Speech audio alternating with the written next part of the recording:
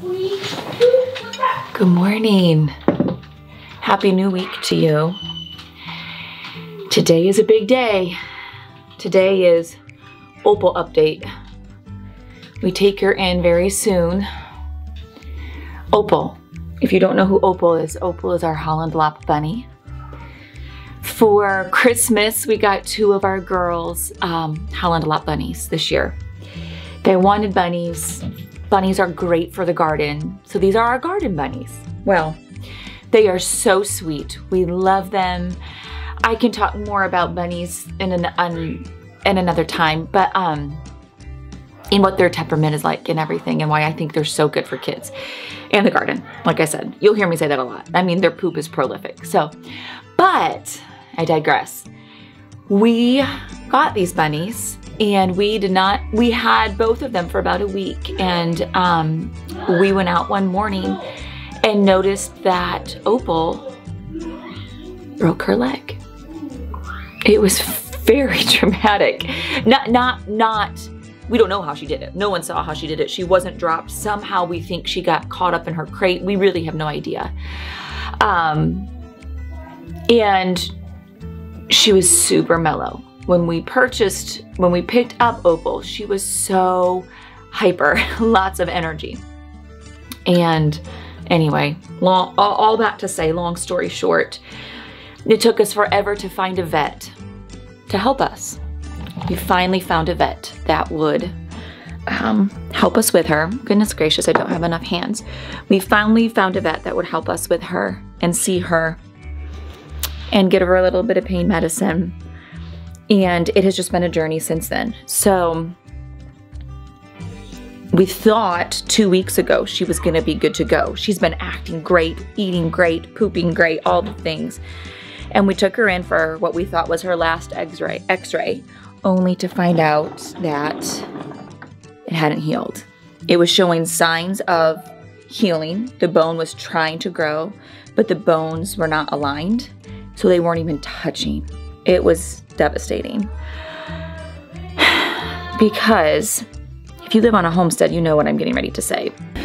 So the intent was to not, when you live on a homestead, let me preface this for those that don't, and you have animals, especially farm animals, the intent is to not see a vet for every single problem.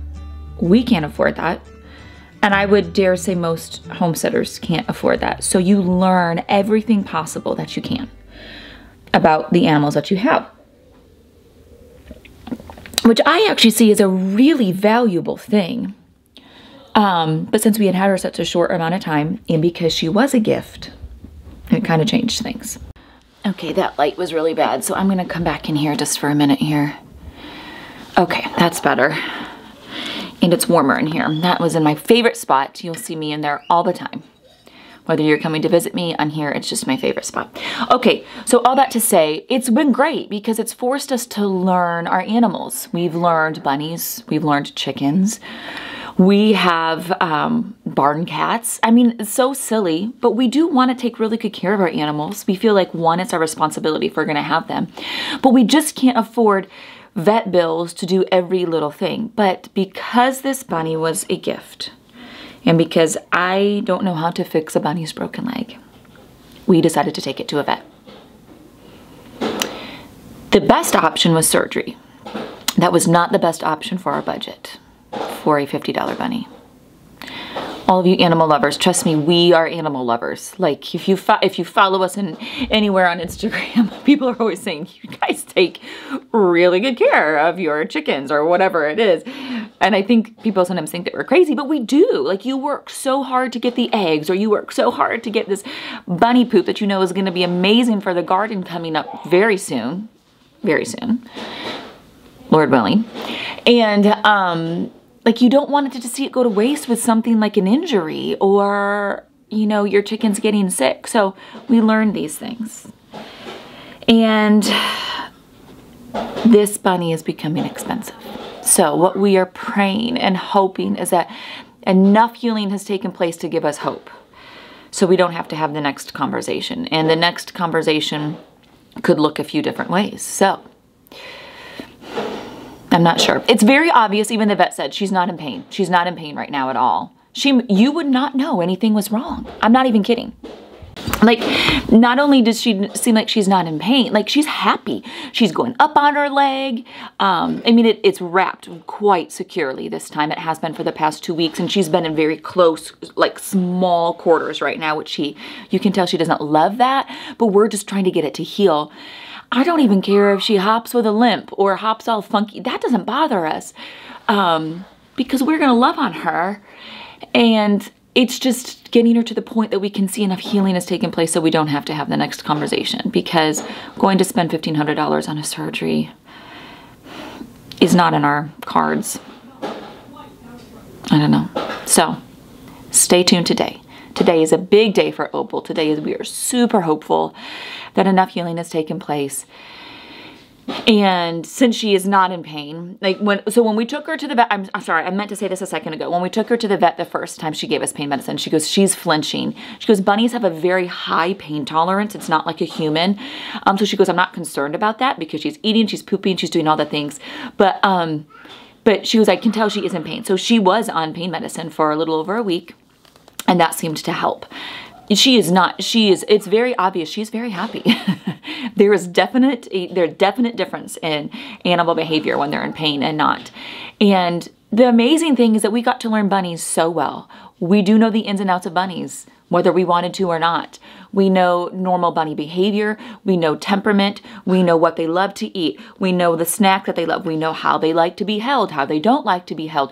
We know all the, things to look for. We know that their bones are more brittle. I mean, the list could go on and on. So in so many ways, it's been a mixed blessing. We're just hoping that we can get past the point that enough healing has taken place so we can move forward. So we will see. Stay tuned. A lot will be shown today. I'm nervous. Okay, we are getting ready to head to go take Opal. I got a crew with me. What are we hoping for today? That her leg is healed. That her leg is healed. This has been a long road. And yes, hope and pray. We are hoping and praying for that. So we're taking her. We'll get an update from her. Hopefully not have to have any hard discussions. And then if all goes well, we're going to head to the garden center for a little project that we're working on. So stay tuned about that. But today we are really, really hoping for good news about Miss Opal. These are her close quarters she's had lately. Hey, Miss Opal. And we have been kind of making it bigger for her. We did make it a little bit bigger. Yes, let's hope it feels better. See how it's all wrapped around. Here we go, lovely.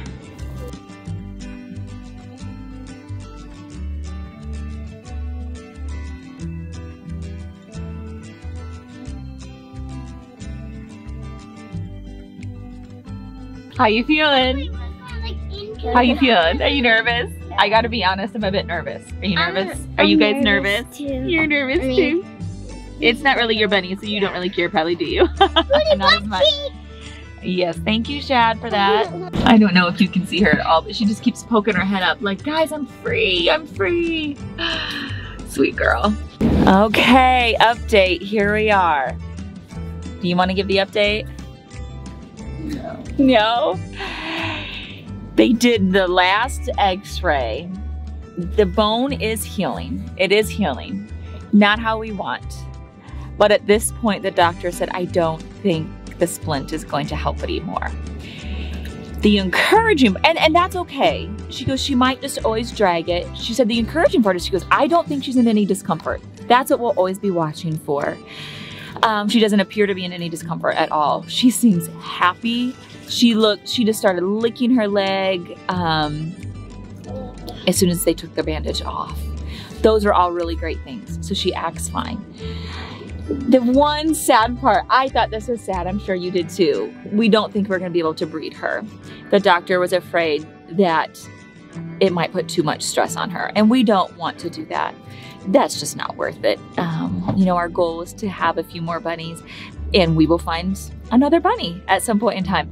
But in the meantime, we will love on this bunny. She's going to be our garden bunny. I have a feeling, don't you think, Willow?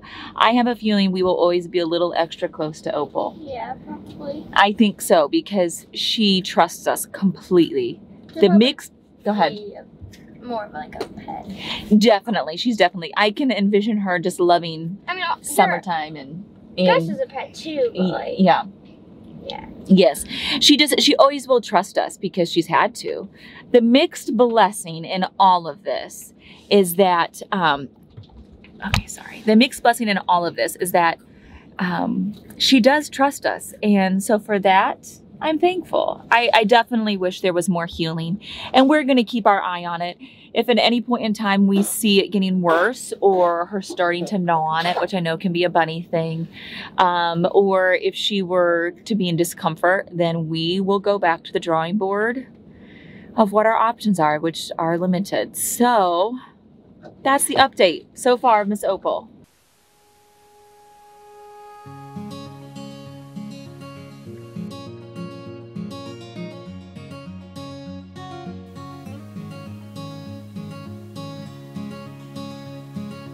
Okay, we're back home. Can you get into the shade a little bit? We're trying to find, this sunshine feels so good, but it makes it a little bit challenging for filming out here. We're back home. We gave a teeny tiny update in the van on the way home of Opal. Just trying to watch her right now and see, we're not giving her free reign of movement yet. We're gonna give her a couple days. The vet suggested taking until Wednesday or Thursday to give her a few days to adjust without having her splint on, and we're gonna still keep her in those smaller living quarters just for a few days too. So, and she assured us, she goes, she's not in any discomfort right now at all. She goes, it's very different than when you first brought her in, which was almost 6 weeks. So it means we've had her for almost we've had her for almost 7 weeks, because her injury we think happened about 6 weeks ago, right? And we had her for a week. Yes, yeah. Okay. So I had a couple thoughts, not to make a bunny more profound than what it needs to be. Well, she's had it on for 5.5 weeks. Yeah, she's had the splint on for about 5.5, but it happened a couple days before then. So anyway, 6. yeah. So here's my thoughts about this sweet little bunny. Our journey out here to getting to this place and just even out in the country and whatnot was a long journey. And there's times that I found myself frustrated right after we realized she had a pretty significant injury that, like, it just didn't go according to plan. And I've shared a little bit about this in Instagram and just even with some close friends of mine face to face, saying it is hard when things when you work so hard for something and it just doesn't go as planned. But what we have quickly learned in our time with animals out here is that I think that's the nature of this lifestyle. And I know it's the nature of this lifestyle. A dear friend of ours who has much larger animals, or did have much larger animals, said where there is livestock, there is dead stock. And somebody else shared that with her. I've heard that other farmers say that as well. And it's true. And while we still only have small ones, chickens, ducks, cats, dog, bunnies, you know, this spring that will change, and we are adding larger, if all goes as planned, we will be adding some larger ones. And I think it's a reminder that I needed, that it's okay if all doesn't go as planned, right? And that there's a lot to be learned even when all doesn't go as planned. And I think that's just a really good lesson for life. And you can get frustrated at the ups and downs and the heartbreak and the frustration, and that really has nothing to do with where you live. It's just how life happens. But God's with us in all of it, and we literally have learned more about bunnies, again, because of this sweet little one and her injury, than what we would have learned any other way, I think. So for that, we're thankful. But I'm glad that we have her. Are you glad? Mm-hmm. we were teasing on the way home, maybe I said this in an earlier clip, well, she'll probably end up truly being our garden bunny in that she's just always gonna be around us. The vet doesn't anticipate her making a full recovery where she will be as she was before. And so my guess is she will live with us often in our downstairs, well, it's a downstairs sunroom that we will be turning into, stay tuned, we will be turning it into a greenhouse. So I'm looking forward to that. My whole point of saying all of this, it's become a bit cliche, is that it is about the journey. And sometimes God is gracious enough to send us a fuzzy, furry, adorable little bunny or whatever to remind us that the journey is worth it with all of its ups and downs. And there's always something to be learned. I tell my kids all the time, never stop learning. My #1 goal with their education is that they never stop learning. And I think that we've been on a major learning curve with this sweet one. For all of those that have been on this journey with us, with Miss Opal for the last 6 to 8 weeks, thank you. She is on the mend, Lord willing, and hopefully you will see many fuzzy, furry, happy days with her to come. So thank you for joining us, and until next time, right? Mm-hmm. Yeah, until next time.